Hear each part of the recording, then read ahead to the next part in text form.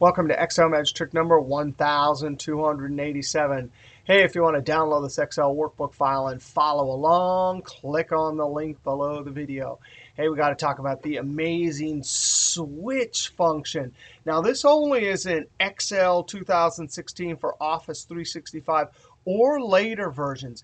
If you don't have the latest version, including Insider version for Excel 2016, you might watch this video to figure out how to get this function. Now, the switch function is a lookup function that does exact match. Now, it's not like VLOOKUP exact match or match and index exact match lookup. Switch is going to be more like the choose function. We're going to have an expression. That's going to be our lookup value. And then we're going to try and match the expression against value1, value2, value3. And when it finds a match, then it has the option to return result1, result2, result3. Now, last video we did the ifs. That's if with an S function. And that didn't have a default value, but switch will have a default value. Now, here's the example we did at the end of last video about ifs. Our goal is that we have the weekday here, and I need to return Sunday for 1. If it's 2 to 6, I need weekday, and 7 will give me Saturday. So here, let's check out the switch. Now, switch, the expression can actually be anything that you're looking up, a number, text, Boolean. I'm going to click one cell to my left, comma, and then the value. In our case, we're going to put 1. That means it will try and match whatever's in the expression against that. If it's a 1, comma, then we give it result1. And I'm going to put it right in the formula, Sunday, in double quotes. Now I type a comma. Notice it says default value or value2. This can be used for either one. We still have a value, so value2 is 7. That means if the expression matches a 7, comma, then what do we want? We want result2, which is quotes, Saturday, and double quotes. Now I type a comma. It says default or value3. We have a default value because 2, 3, 4, 5, and 6 are all going to get in double quotes, weekday, and double quotes. That is a pretty cool formula there. Close parentheses, Control Enter, double click, and send it down. So switch is looking up each one of these numbers.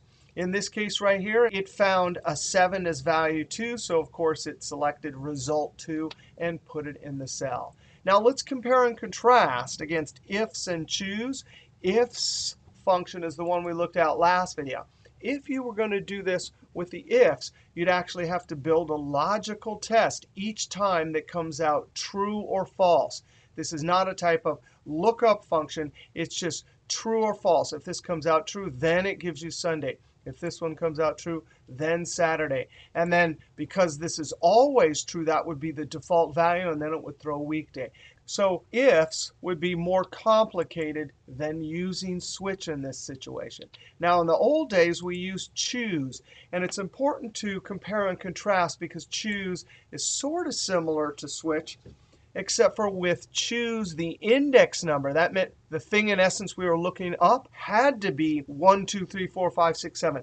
And then simply it would list all of the values. If it found in the index number a 3, it would return that one right there. And finally, we have VLOOKUP. Now, this is the one that I would do, even over this one right here. I would put this in the cells and say equals VLOOKUP.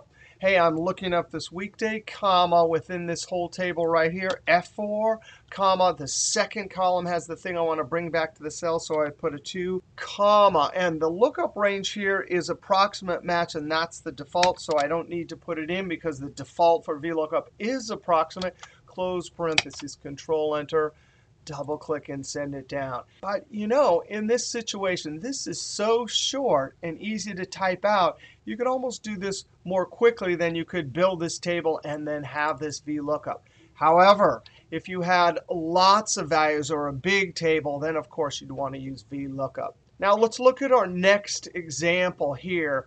And whereas up here with switch, we were looking up 1, 7, but this expression can be anything. So down here, Ooh, look at that. That's all hard-coded in there. But check that out. The expression is looking up text. And then value1, if it's Sue, it's going to return accounting department. If it's Gigi, it's going to return finance, and so on. Hey, that would be fine if it wasn't going to change and you actually didn't want a table over anywhere. But we got to check out VLOOKUP again, because in this particular situation, if we want a default value, which is the general, check this formula out. I'm looking this up. I'm going to highlight that and watch this. If I don't want this in the cells, I simply F9. Now I come to the end, comma. The second column is the item I want to return, comma. It is not sorted, so I'm putting false or 0 to indicate exact match, close parentheses, Control Enter. Double click and send it down. F2 to put it in edit mode. I do not want the NAs. I want a default value, so I use a function that was new in Excel 2013. If NA. If NA only checks if it's an NA, comma. The value if NA, then it's in double quotes, general, end double quotes, close parentheses. Now I've edited this formula to populate it throughout the highlighted range. I hit Control and Enter. All right, here's where, of course, never to use switch. We just don't want to do it if it's a bigger table and it fits the algorithm for VLOOKUP, might as well use VLOOKUP. Finally, we're going to get to an example where switch absolutely rules. Here's our situation. We have 3 different rules. Rule 1, Rule 2, and a default rule for assigning whether a customer gets credit. Here's our inputs. And we have in this column right here what rule we're going to use. However, sometimes it says not specified. Sometimes it's left empty.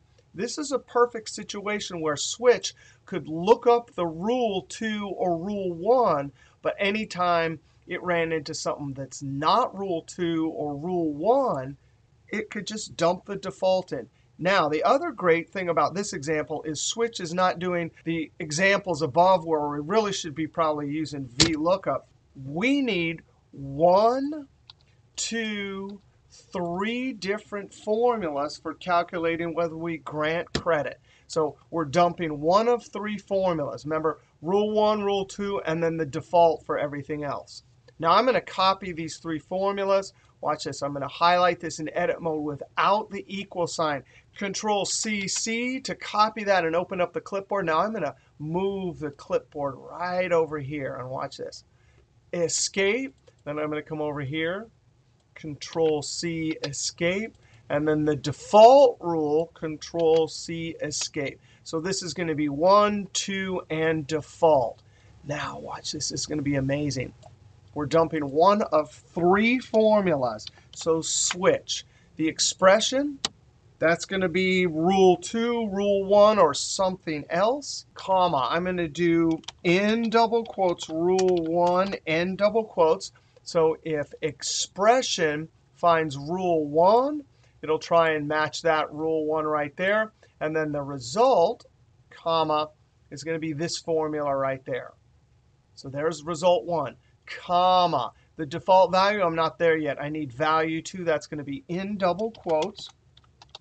Rule 2, end double quotes. So there is value 2 when I type comma. Result 2, that's going to be this or, which says, hey, one of the credit ratings have to be surpassed. I actually have a video link for how all of these credit rating formulas will work below the video in the Show More, or I'll put a link in this workbook. All right, so that's result 2, comma. Otherwise, the default rule, which is the one at the top. That is amazing. Close parentheses. Control, Enter, double click, and send it down. Go to the last cell. That is totally amazing. And it's quite a bit easier than using ifs or even a nested if like we did in the past. So this example, one of 3 different formulas we're dumping in the cell. So in essence, we're looking up a formula. Let's go to this next sheet, 1287-2, for another amazing example of when we can use switch. sometimes we're looking up a sales amount, but depending on the product, we have different lookup tables. Now, in the old days, we do this with the choose function. And it's actually a really long formula. And I'm going to do it here. If you want to skip over this, click below the video in the show more, and then just go on to the switch formula. Now, here's how we used to do it. We needed to look up one of these tables. I'm going to use the choose function. Now, the problem with the choose function, which the switch function will solve, is that index number only takes 1, 2, 3, 4, etc. And we have a product name to look up. So this is where we'd have to build a little table off to the side to look up the product table and tell us which table it was. 1, 2, 3, 1, 2, 3. So index number, you had to do VLOOKUP, comma.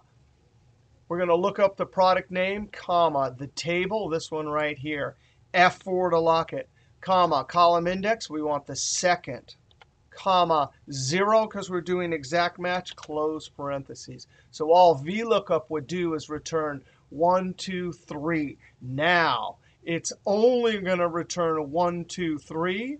And we actually have a fourth table, and choose needs a 4. So we'd have to do, just like we did a little bit ago, if and a. If it turns out we can't find the product name, comma, then what do we want? A 4, close parentheses. So now in the index number, we already had to use multiple functions to get either 1, 2, 3, or 4. Now, the rest of choose was pretty straightforward. Value, I just put in the table, and it's got to be in the right order, 1, 2, 3, 4. I'm going to lock this F4. So notice, comma, choose is looking up a range of values. F4, comma, value 3, the next table. F4, comma, value 4, there it is, the default table. F4, close parentheses. Now, if I were to enter this, this is ridiculous. I copy it down. It's looking up a table. But I can pick any one of these and highlight this and hit the F9 key. And you can see, sure enough, it found the right table. So the choose is then used inside of VLOOKUP. I'm now looking up the sales amount, comma.